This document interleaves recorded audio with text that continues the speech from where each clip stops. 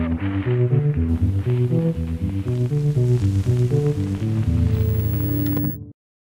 my name is Alison Galea.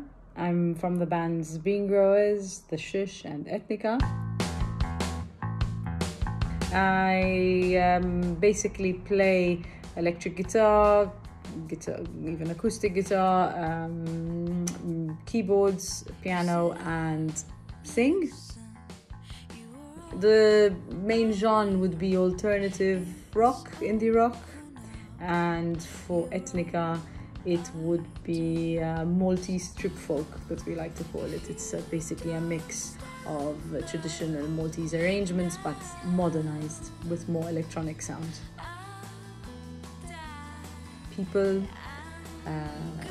the love, different kinds of love between people, and the love for nature, and I'm very, very inspired by my surroundings.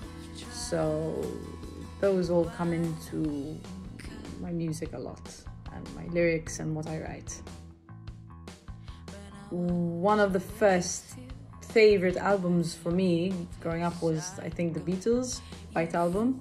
I know now it might sound cool to say, but really this was one of the records that my dad had, and I remember listening to it and thinking, what are all these sounds? Everything sounds so great, and the guitars and everything.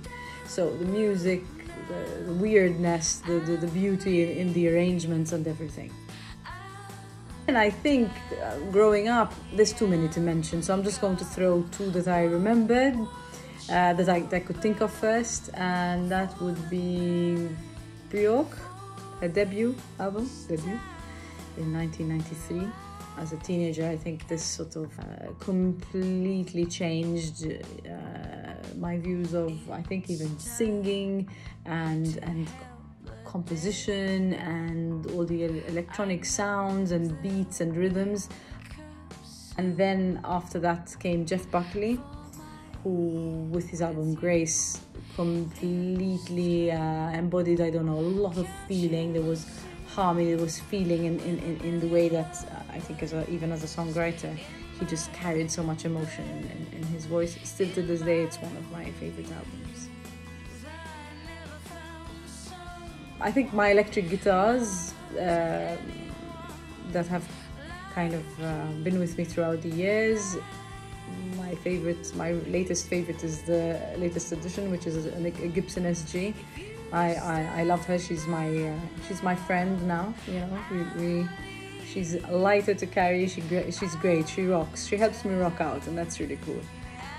Great sound as well. And at home we have a lovely Wurlitzer, and it's bright orange, so even the color just makes it, you know, so cool and so lovely, and so easy when making, you know, trying to play piano and make melodies. And normally the piano helps me to actually find a melody when something comes to my mind, or if I'm trying to compose something and finish off a melody and find a cool chord.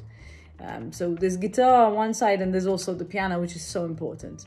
And then obviously the electronic setup, the sort of the synths that I normally even play live, and also from my laptop, where, you know, you end up putting ideas together and having that sort of basic home equipment.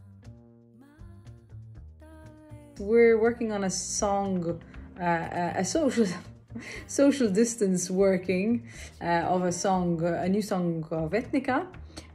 We decided to get together and try this out remotely. We're all most of us are in different countries, even not only just in Malta, but one of the band members is in Gozo. So we're in Spain, France, Malta, you know, Gozo.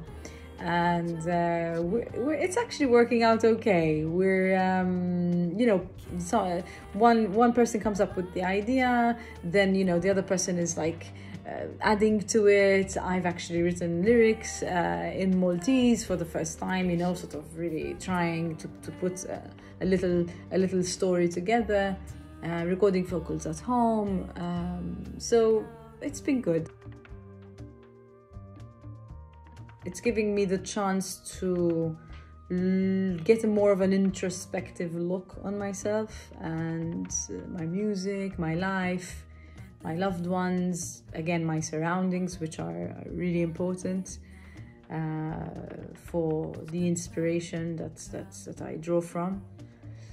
So I think that's it, you know. It's a bit more introspective because there's not much socializing going on, but there's the self-observation, a bit of nostalgia, but it fits. It usually fits with how I normally write and the themes that normally really inspire me.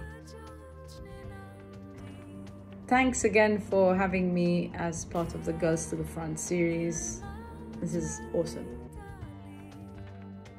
Ciao and take care.